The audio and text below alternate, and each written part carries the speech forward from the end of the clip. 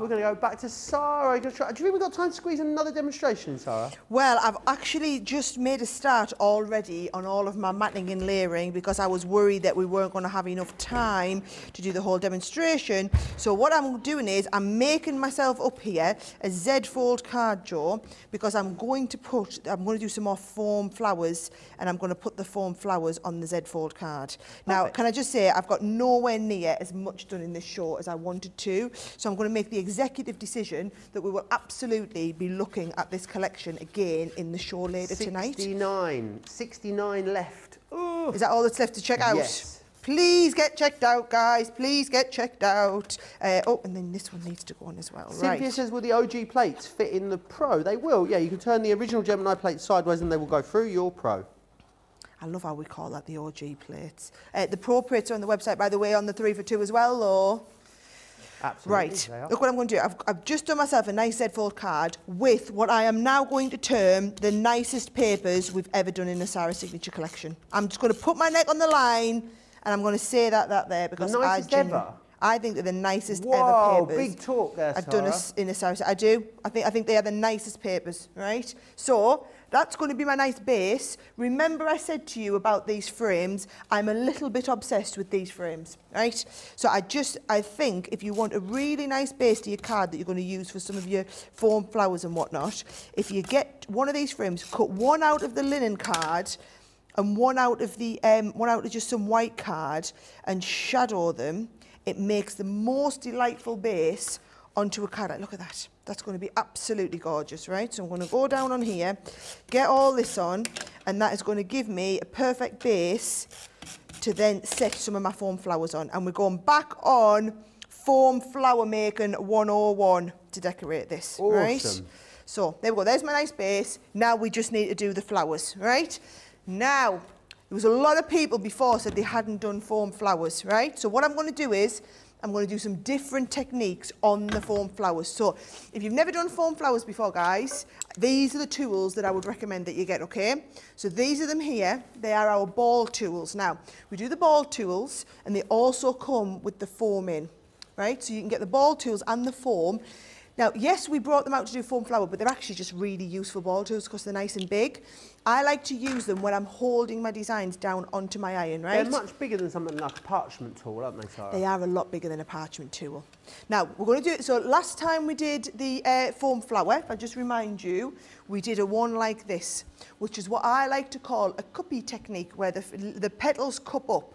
What we're going to do this time is a totally different look flower, and we're going to do a bubbly technique, but also I've cut a different petal, right? Okay. So what I've done with this one, let me just make sure that it's from the which set's it from? The peony.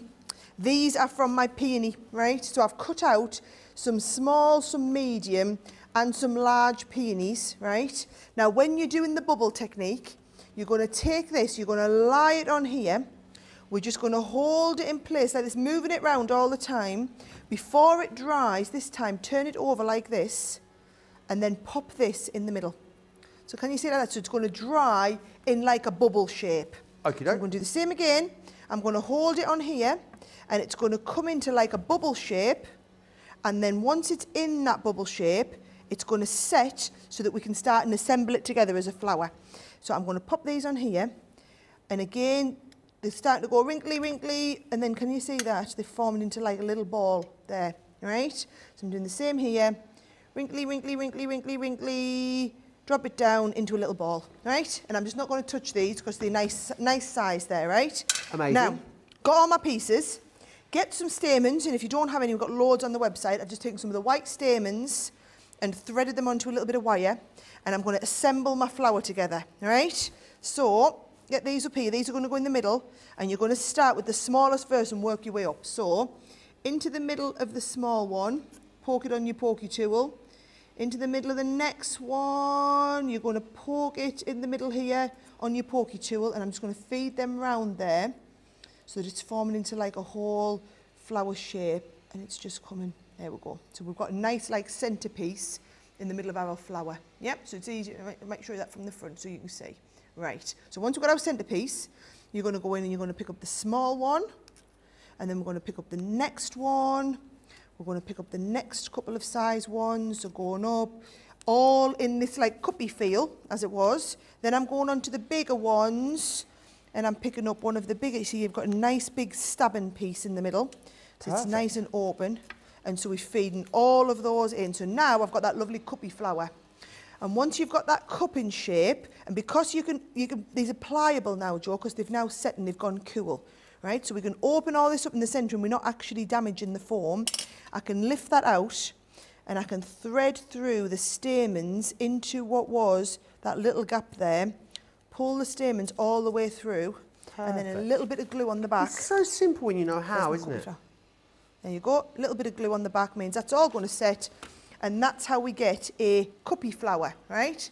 There is probably a proper word for them. I've just made that word up, right? So you want to do a cuppy flower, that's how you go. That's not the Latin name for that flower. No, it's a bit different, right? Next one, I'm going to do a little bit different.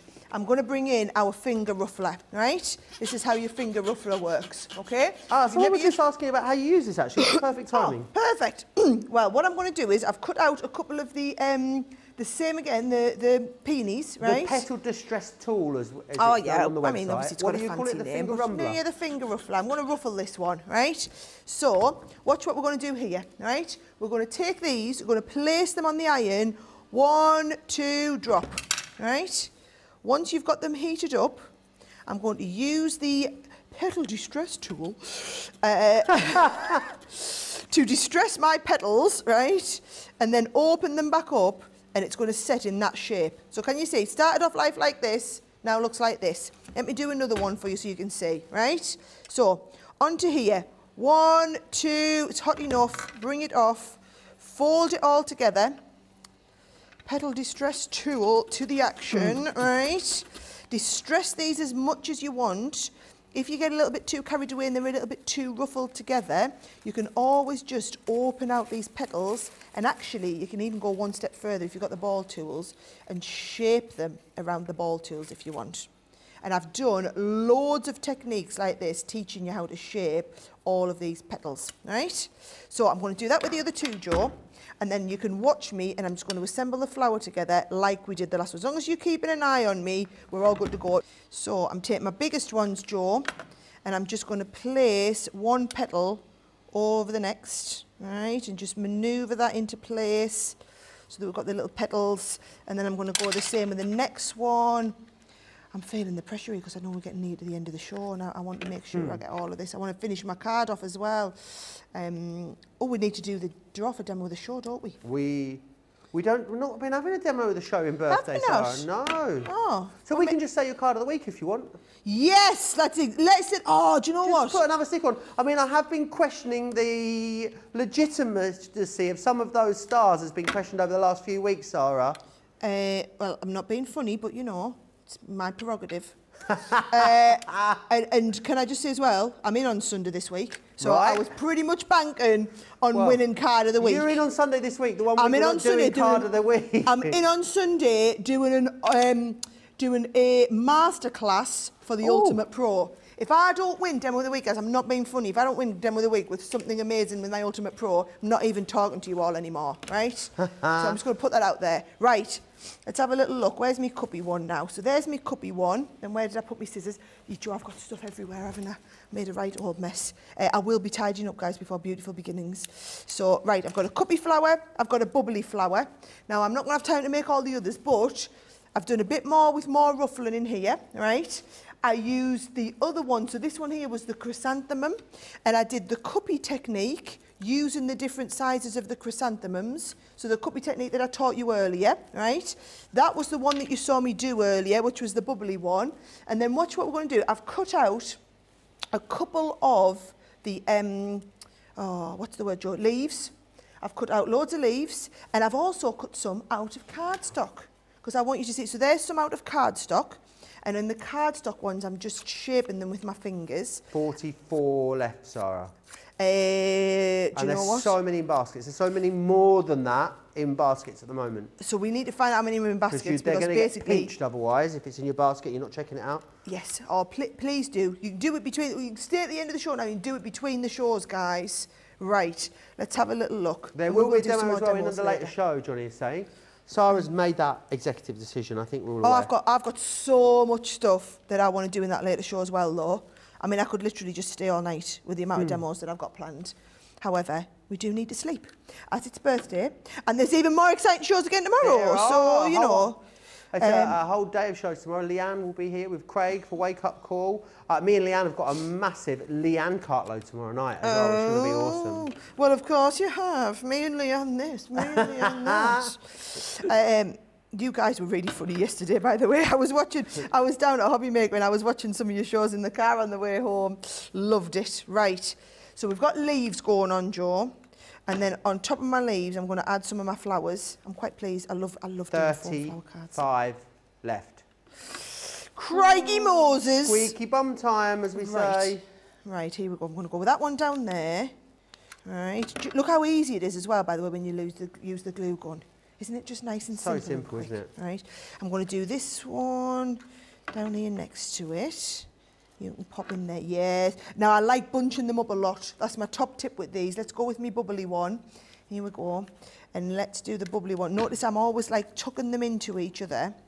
And then you can always come and like fluff the flowers up around that. Yeah, so they look like real, genuine flowers. Got my little chrysanthemum. You're going to go in there. And then after me chrysanthemum, then we've got me bubbly one, me ruffly one that we did. Ruffly one can go up there as well, and then I really could have done with them leaves coming out a bit more, but I've already stuck them. There they are. Right, oh, nice. Right, and then that just needs a nice little sentiment. I've done a so very thankful. That demo of the show, is it? Well, I mean, I'm not being funny, but I've done a few nice ones, haven't I? You have. Right, just being like, you know, confident in myself. Why don't you just keep all your demos for the week and just let people vote on your demos alone on Sunday? I love that. I love that.